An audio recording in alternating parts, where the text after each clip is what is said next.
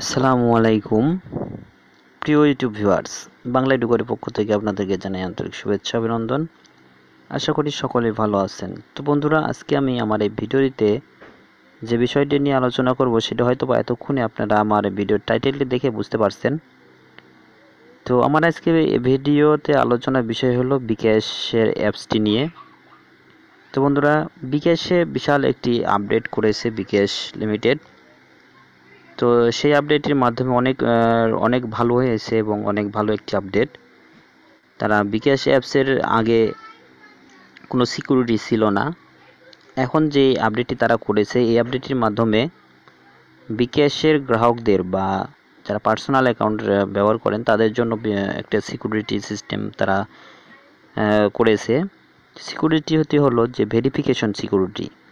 আগে ভেরিফিকেশনের কোনো সিকিউরিটি ছিল না। তারা যে কোনো অ্যাকাউন্টের ভেরিফিকেশন যে কোনো মোবাইল দিয়ে করা যেত, এখন সেটা আর হবে না। এখন থেকে যেই সেটে যে মোবাইলে ভেরিফিকেশন করা হবে, ঠিক সেই মোবাইলে সিমটি উঠানো থাকতে হবে, তাহলে ভেরিফিকেশন হবে, অন্যথায় হবে না। তো তার বাস্তবতা বা তার প্রমাণস্বরূপ আপনাদেরকে এখন আমি দেখিয়ে দিচ্ছি আমার এই মোবাইলটির মাধ্যমে। তো এর জন্য দেখুন বন্ধুরা, আমি আমার বিকাশ অ্যাকাউন্টের সেই অ্যাপসটি ওপেন করছি এবং অ্যাপসটির মাধ্যমে আমি এখন আপনাদেরকে দেখিয়ে দেব প্রমাণস্বরূপ যে আসলে এই হ্যান্ডসেটে শুধু সেই সিমটি থাকতে হবে যে সিমের ভেরিফিকেশনটি হবে। আর এই হ্যান্ডসেটে যদি সেই সিম না থাকে, বিকাশ অ্যাকাউন্টের ওই সিম যদি না থাকে, অন্য সিমে যদি ভেরিফিকেশন করতে যাই তাহলে সেটার ভেরিফিকেশন হবে না। তো এর জন্য দেখুন আমি আমার এই শুরু করুন বাটনে ক্লিক করছি এবং এখানে আমি সেই অ্যাকাউন্টটি দেব যে অ্যাকাউন্টটি আমার এই মোবাইলে নেই, সেই সিমটি আমার এই এই মোবাইলে নেই। তো এর জন্য আমি আমার সেই অন্য একটি বিকাশ অ্যাকাউন্ট নাম্বার, যেটা আমার এই মোবাইলে নাই, অন্য মোবাইলে ওঠানো আছে, সেই মোবাইল নাম্বারটি আমি এখানে উঠাচ্ছি। ওঠানোর পরে দেখবেন যে ভেরিফিকেশন পিন চাবে, সেটা এখান থেকে এটা হলো আমার অন্য একটি বিকাশ অ্যাকাউন্ট নাম্বার, যা এখন আমি আপনাদেরকে দেখাবো। এখন এখানে আমি নেক্সট করতেছি। নেক্সট করলে দেখবেন ভেরিফিকেশন চাবে, যে এখানে দেখুন ভেরিফিকেশন চাচ্ছে। দেখুন অন্য একটি নাম্বারে সে ভেরিফিকেশন পিন কোডটি চলে গেছে, 6 সংখ্যার ভেরিফিকেশন। তো এখানে আমি ইচ্ছা করলেও আর ভেরিফিকেশন এখানে করতে পারবো না, যতই চেষ্টা করি আর হবে না। তো এখানে ম্যানুয়ালি আগে সিস্টেম ছিল, এখানে ম্যানুয়ালি ভেরিফিকেশন কোডটি বসিয়ে দিলেই ভেরিফিকেশন হয়ে যেত, আর এখন সেটা আর হবে না। এখন ভেরিফিকেশন করতে হলে তাহলে অটোমেটিকলি ভেরিফিকেশন হয়ে যাবে, অন্যথায় হবে না, ম্যানুয়ালি ভাবে কোনোভাবেই হবে না। তো এটা দেখুন আর হচ্ছে না, এখানে আমি কোনো প্রকার এখানে ভেরিফিকেশন পিন কোডটি ম্যানুয়ালি দিতে পারবো না বা দিতে পারতেছি না। তো বন্ধুরা, এটাই এখন আমি আবার ব্যাকে গিয়ে আমার এই হ্যান্ডসেটের যে সিমটি আছে, ওই সিমটিতে একটি বিকাশ অ্যাকাউন্ট করা আছে, আমি সেই নাম্বারটি এখন দিয়ে আপনাদেরকে দেখিয়ে দিচ্ছি যে আসলে এখানে ভেরিফিকেশনটি কিভাবে হয় না। তো এখানে দেখুন শুরু করুন বাটনে ক্লিক করলাম এবং আমার এই হ্যান্ডসেটের যে সিমটি তোলা আছে সেই সিমের নাম্বারটি আমি এখন এখানে দিচ্ছি ভেরিফিকেশনের জন্য। তো এটা হলো আমার এই হ্যান্ডসেটের যে সিমটি ওঠানো আছে সেই সিমের নাম্বার।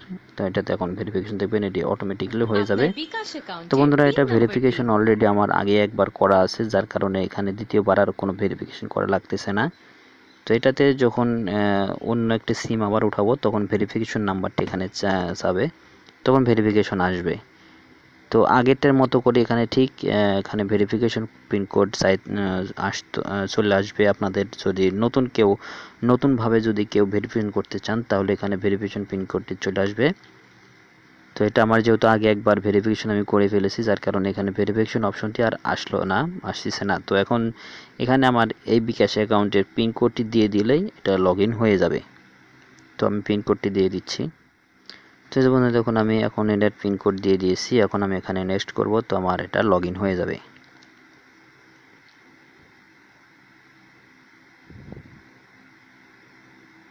তো এই যে দেখুন বন্ধুরা, আমার এই বিকাশের যে অ্যাকাউন্টটি, এই অ্যাপসে এটা আমি আগে ভেরিফিকেশন করেছিলাম একবার, যার কারণে আর ভেরিফিকেশন দিতে করা লাগে না বা করার প্রয়োজন আসে না, সেজন্য এটা দেখুন লগ ইন হয়ে গেছে।